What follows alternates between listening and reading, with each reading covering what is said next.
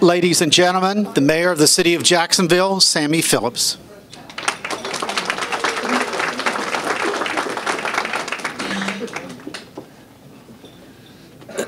Ladies and gentlemen, staff has informed me that for this special evening tonight, we have taped a $100 bill under each chair, a chair at each table.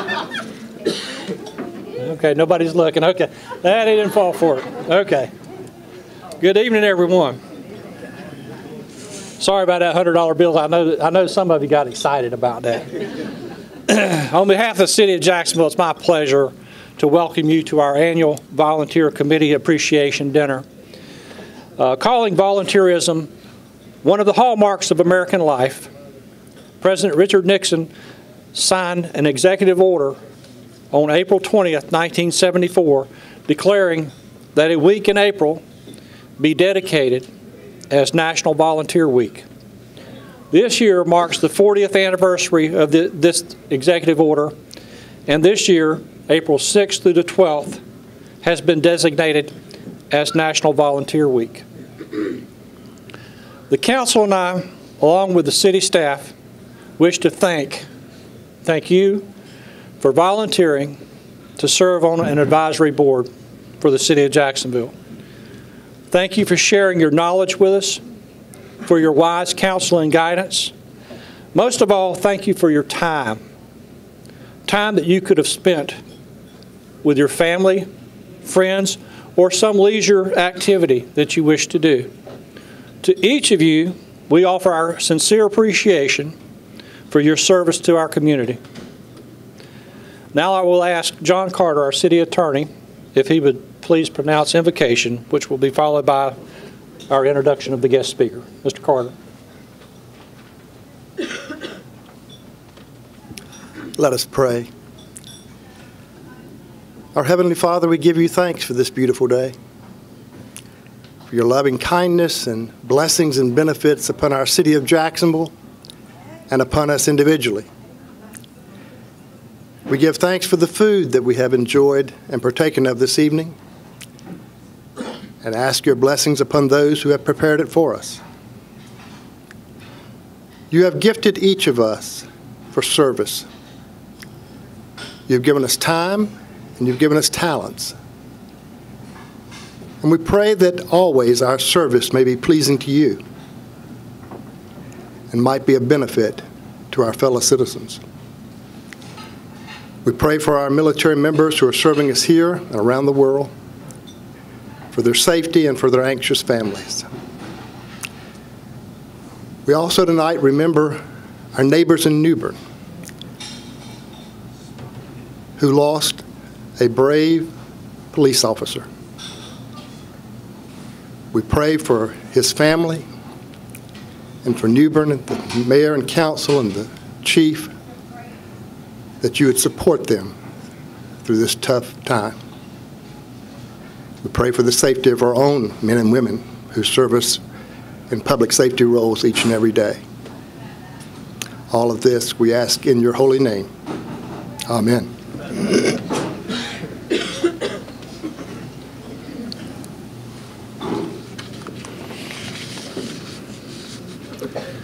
Our speaker this evening exemplifies the meaning of volunteerism. Her many accomplishments and her volunteer spirit are truly extraordinary.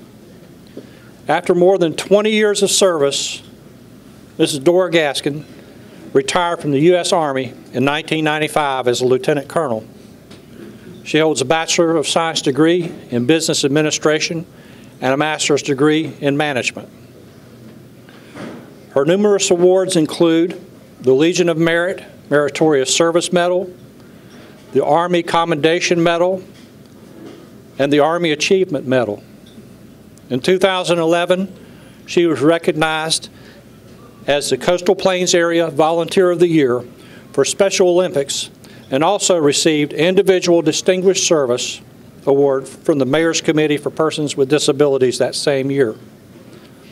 Mrs. Gaskins may be a native of New Orleans. I did not know that. But says she is proud to call Jacksonville home. Her volunteer work includes serving on many levels as a member of the Camp Lejeune Key Volunteer Network And in fact, in 2008, she and her team were honored for their tireless support to the spouses and families of Marines and sailors serving with the 2nd Marine Division. She is currently a member of the Onslow Commission for Persons with Disabilities and also serves as a public relations chairperson and the fundraising chairperson for the Special Olympics Onslow County. She has dedicated many hours to a cause close to her heart: special needs education in our local school system. Her lifetime goal has been to bridge the gap in the community for awareness and funding to support special needs individuals with mental disabilities. I want to welcome Ms. Gaskin, and also her husband is accompanying her tonight, recently retired Lieutenant General Gaskin. They're some of our, well, they've been here for a while, so they've been around, but you know, we're very welcome that they've decided to call Jacksonville their home on retirement. But ladies and gentlemen, without any further ado, Ms. Dora Gaskin.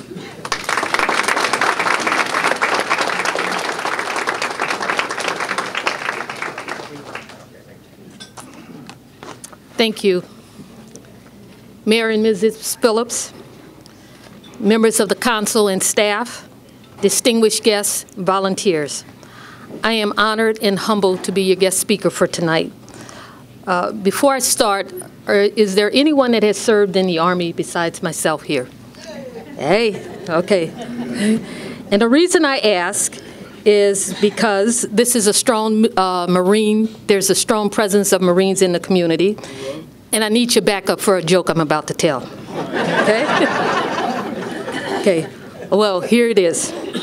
The title of the joke is Volunteers, with a question mark.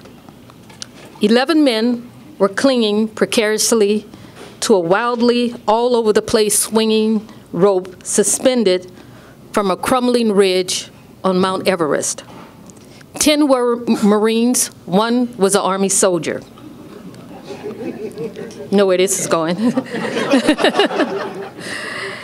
As a group, they decided that one of them had to let go.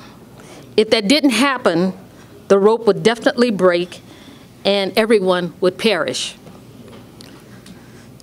For an agonizing few moments, no one volunteered. Then finally, the Army soldier gave a truly touching speech saying he would sacrifice himself to save the lives of the others. All the Marines applauded.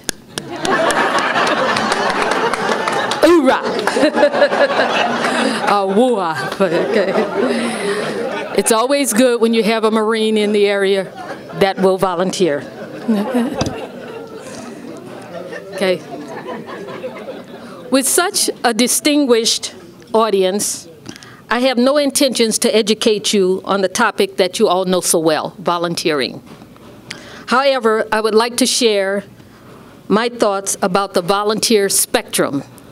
And I call it a volunteer spectrum because there is a continuous range of activities that you can do to promote goodness or improve the quality of life without expecting a monetary gift.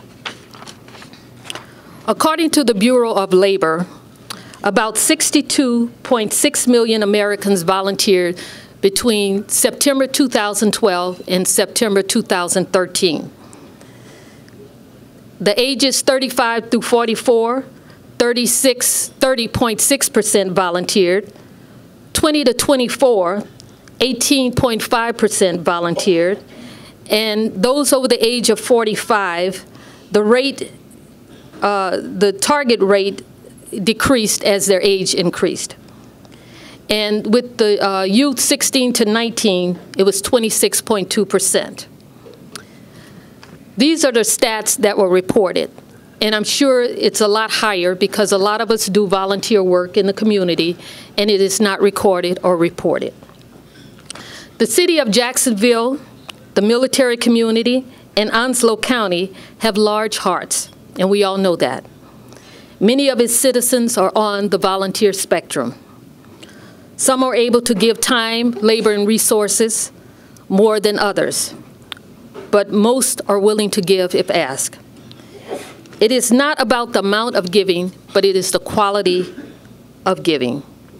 These volunteers are special, and their gift of time and resources are priceless.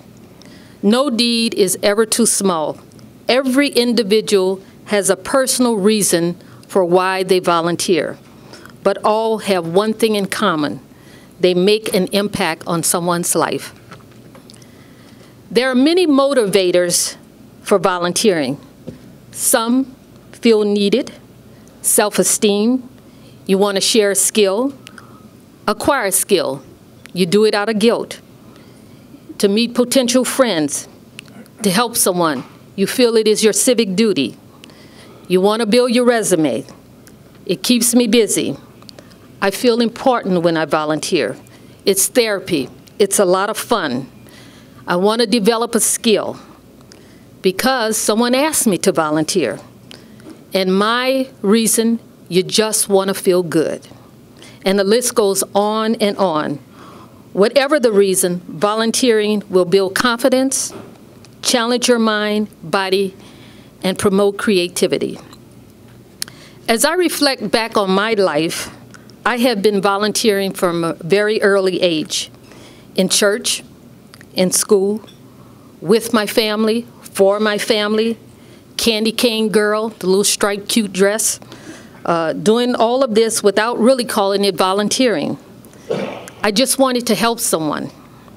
I grew up in a household where you had to do something, you just couldn't sit around and do nothing. This was way before the video games and computers and everything. You had to get out and help in the community.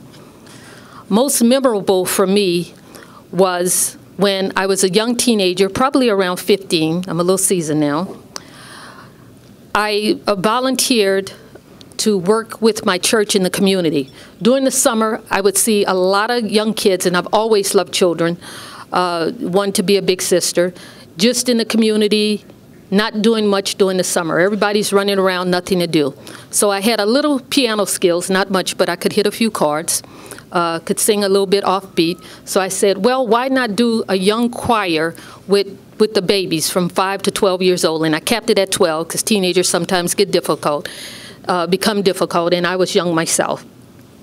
And with that idea, I went to the church, asked could I use their basement to rehearse the kids and use the piano, and I was allowed to do that. I started off with 5 children, not realizing I was volunteering.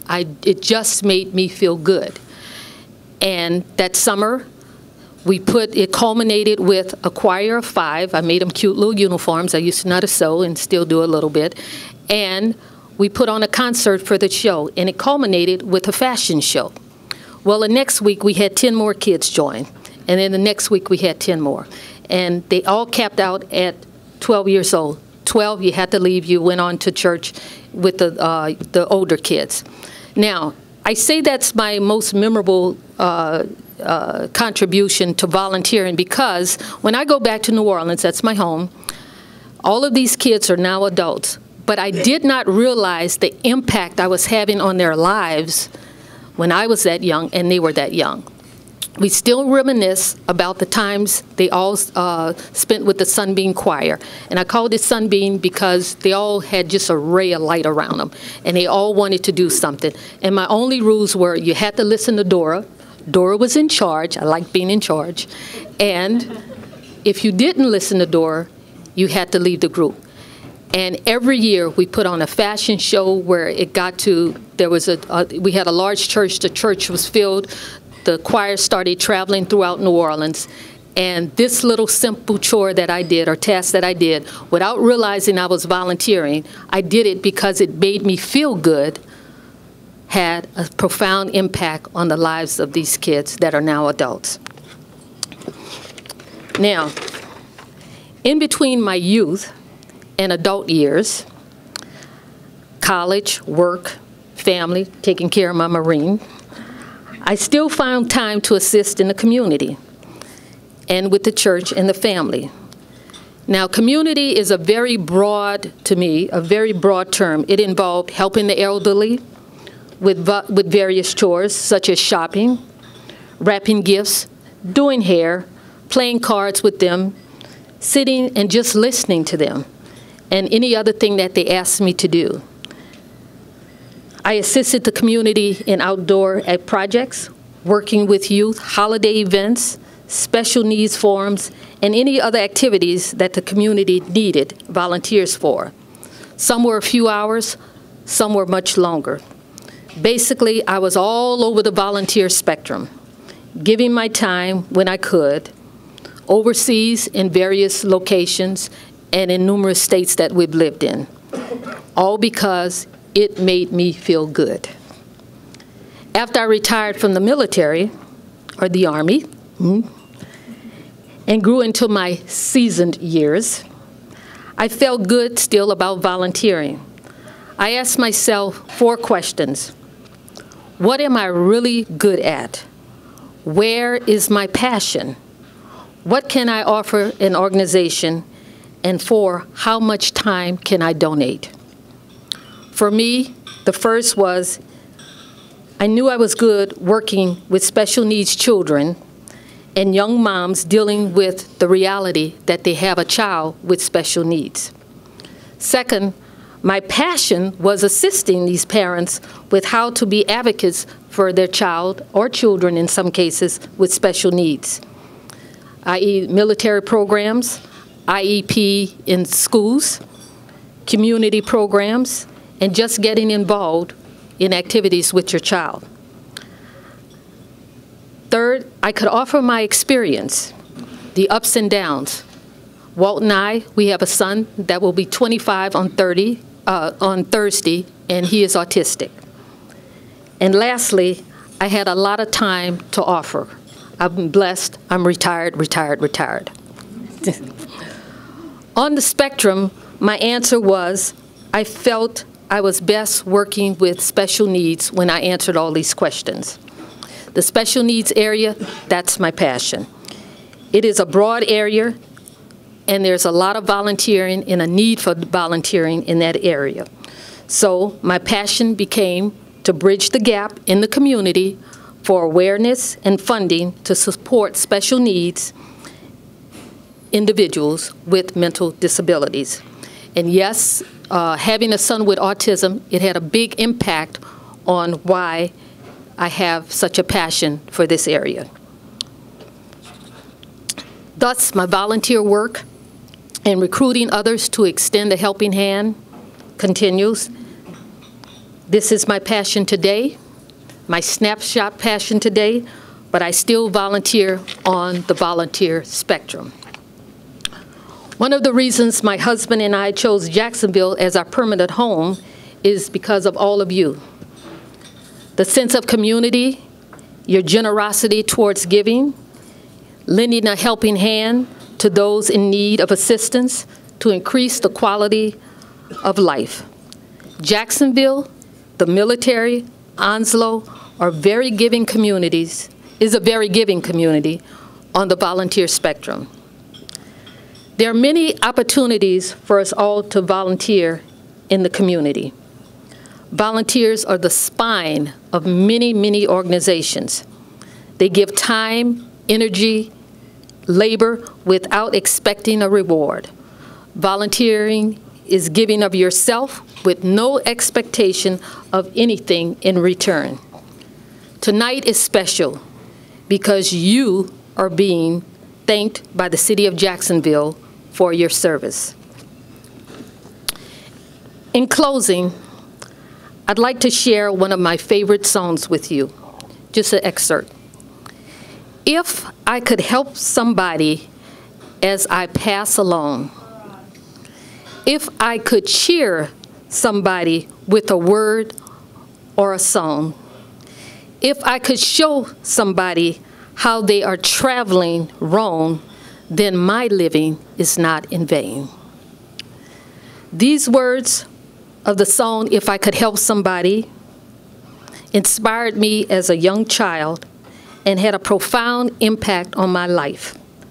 I challenge all of you to continue to volunteer and remember that volunteering is good for the heart and soul, and you will not be living in vain. Thank you.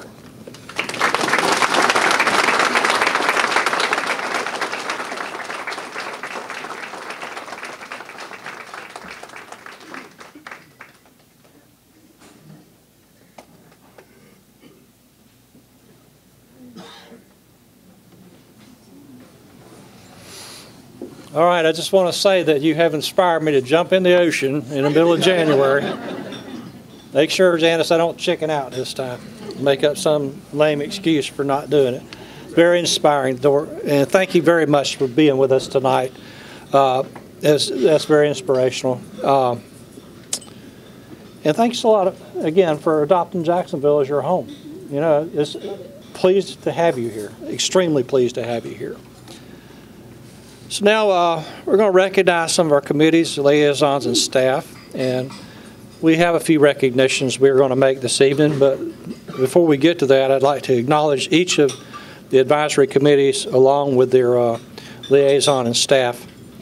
We have the Board of Adjustment that's with us tonight. I'd like to ask the members of the Board of Adjustment that are present tonight, along with their liaison from the City Council, Councilman Jerry Bittner, if y'all would stand, please.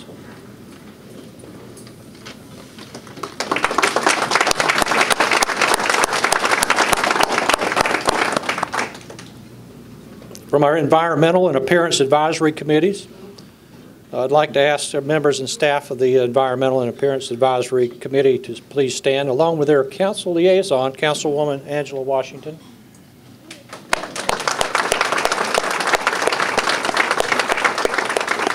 Thank you very much. Now I'd like to ask the members and staff of the Planning Advisory Board and their council liaison, Councilman Bob Warden, to please stand.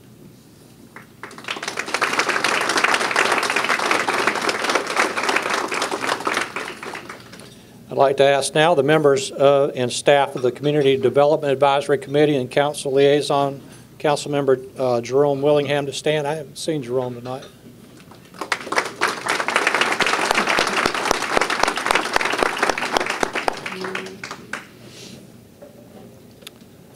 Also, I'd like to ask the members and staff of the Recreation and Parks Advisory Committee and their council liaison, Jerome Willingham, if you would please stand and be recognized.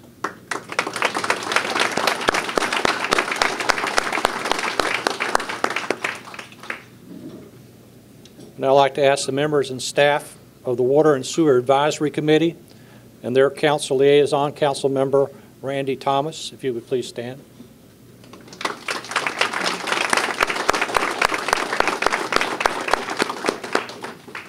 Thank you very much.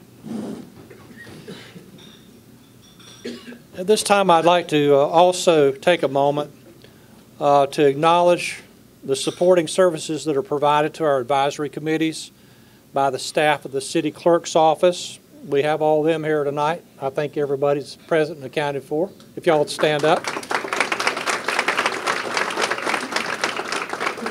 Our City Manager's office. I know Deb's out there, Ron, Lynn, John.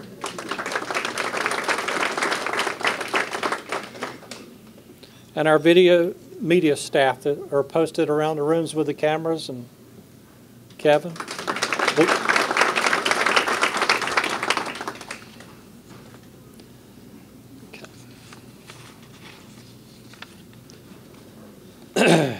Thank you all very much for taking part in what your city does.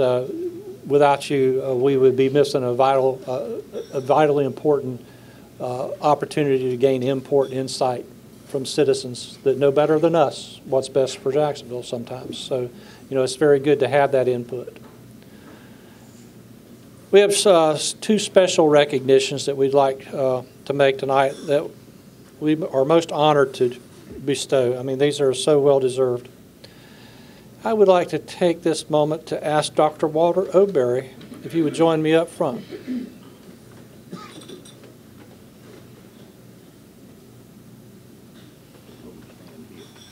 Stand right there. I'm going to stand over here for a minute. Dr. Oberry served continuously on the planning board for almost 21 years, from 1984 to 2005. He served as the vice chairman in 1990 and as a chairman in 1991 and 1992. Dr. Oberry is remembered for his leadership to the board, his desire to keep the process moving, and his love of knowing that Jacksonville was growing and progressing. When asked about Dr. Oberry, Sandra Wyrick, former Planning Board chairperson, said, quote, "I first met Dr. Walter O'Berry in August of 1987. For almost 20 years, he was my mentor on the Jacksonville Planning Board." She continued, "With his knowledge and the expertise he had, we were able to instigate many changes in Jacksonville. From day one, sitting next to him on the planning board, he knew what Jacksonville could be by drawing on our strengths and the unique character of this community to realize what Jacksonville holds in the future. Today, most of his influence is felt across this community. He wanted a positive image of the entire community, and he instilled pride in the area's history as well as its character. Dr. O'Berry had a positive image of Jacksonville, which to this day continues. The first professional planner the city ever hired was Horace Mann. He remembers Walter O'Berry as dedicated to the mission of the planning board. While Horace was planner, the planning board was notably reactionary. There was little time for planning other than for the general land use type and zoning. Dr. O'Berry's leadership kept that moving, and during his tenure, there began an effort to help make the planning board more forward-looking. It was during his time on the board that former Mayor George Jones began a process that we later came to know as growth management. This was supported by Walter O'Berry and today's Planning Advisory Board. It now is engaged in much more than being reactionary. During his years of service, Dr. O'Berry was involved with many notable events. One was the adoption of the sign ordinance, which had much interest from the business community and those in favor of beautification and appearance issues. Dr. O'Berry knew many on both sides of the issue, and through a process that the Chamber of Commerce helped to facilitate, a new ordinance was proposed that was easily adopted by the City Council. His tenure also saw a special period of rapid growth, first in the residential building, then in commercial growth. It spanned a period of time in which the city moved from accommodation of growth to conscious and thoughtful consideration of the effects of growth, development, and future land use. It is for those reasons that today we recognize the service of Dr. Walter O'Berry, both as a planning board member and as chairman, and to bestow upon him the grateful appreciation of this city for his service towards making this a better place to live, work, and play. Your dedication and your volunteer service is appreciated and worthy of recognition during this special observance.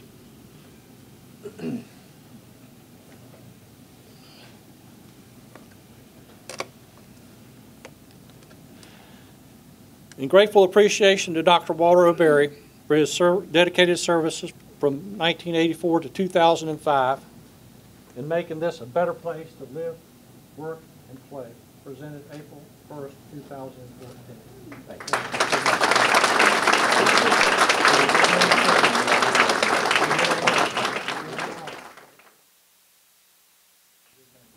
Still riding the bike in? Every chance I get. Keep on pedaling, sir. Keep on pedaling.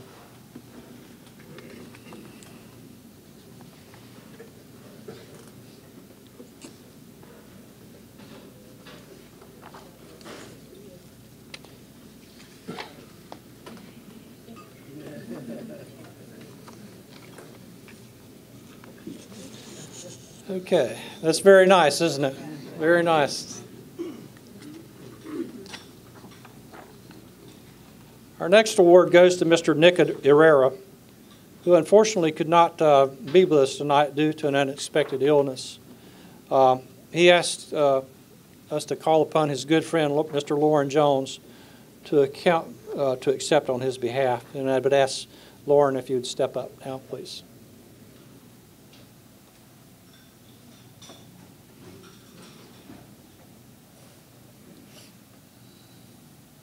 Thanks for coming, Lauren.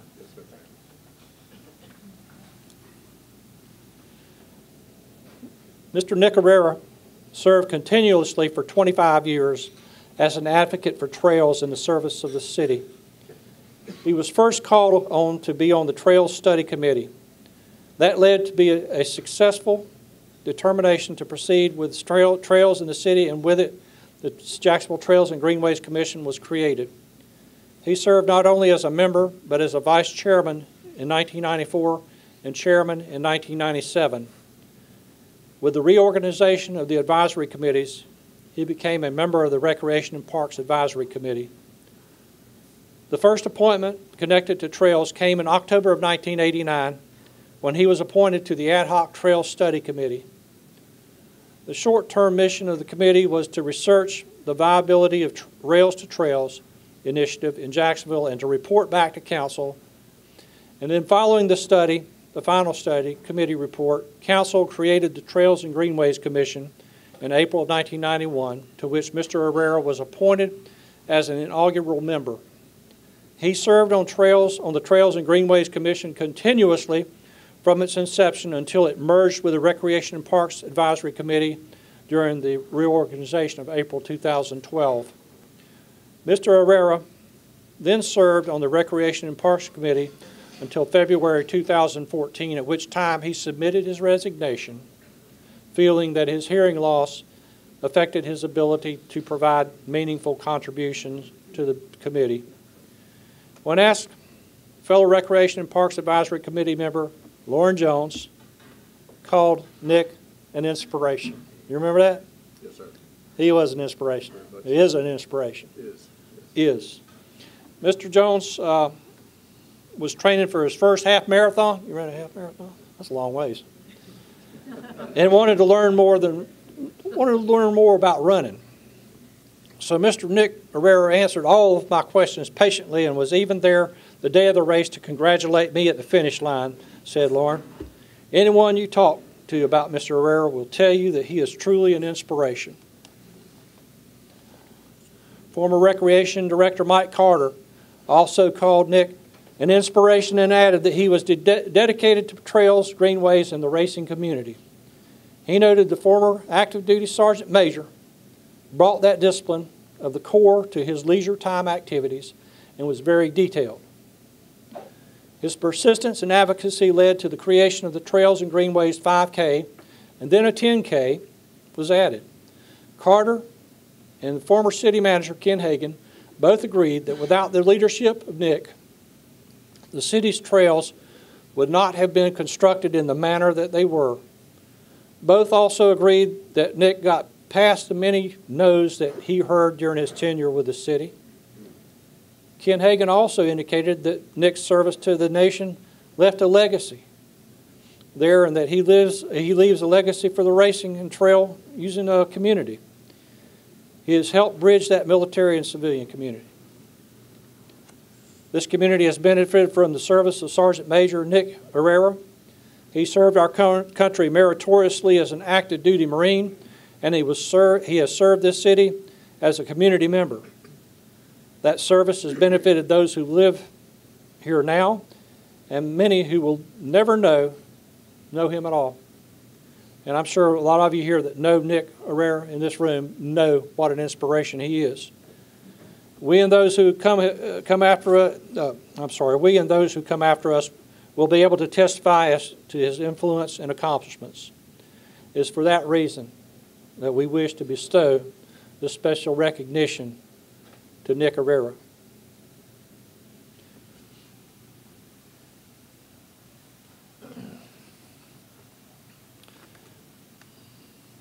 And this is what we created for Nick. For extraordinary service of 25 years on the Trails and Greenways Commission and the Recreation and Parks Advisory Committee as an advocate for trails and making this a better place to live, work, and play. Presented April 1st, 2014. Let's give it up for Nick.